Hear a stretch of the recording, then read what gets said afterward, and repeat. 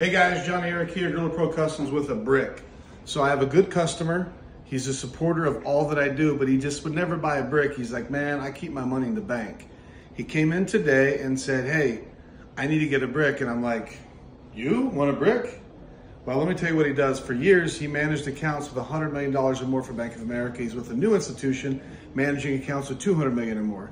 He went through a big, long thing about cash in this country right now. And he, for the first time in his life, in his 60s, has decided he needs to keep some cash around the house and not trust the banks. I'm not saying that to buy my bricks. I'm just saying you might want to think about where your money's at. See ya.